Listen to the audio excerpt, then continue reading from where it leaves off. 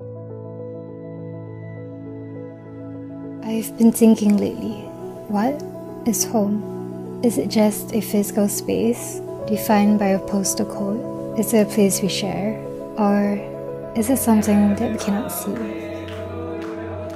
What if home is more than that? Is home a place?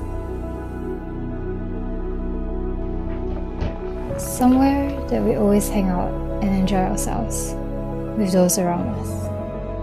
Somewhere we always go back to when we had a long day. Maybe somewhere we go to be alone, or to do something that we are passionate about.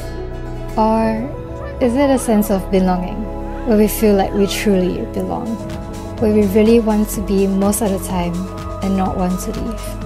A place where we feel secure, at ease, and where we can be truly ourselves. Or can home be found in the company of people, those around me who've seen me grow at my best and also at my worst, those who stood by my side when I was at my lowest point and gave me the strength to keep going.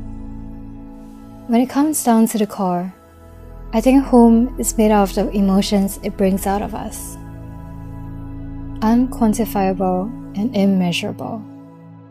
When we are around those that we love and truly care about, the feeling will always be there. Even if those closest to us let us down the most, though betrayed, broken, and pained from the loss, home will always be here.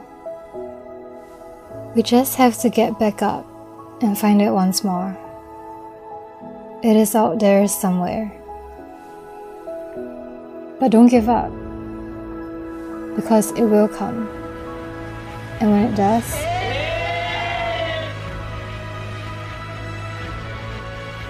give it a chance.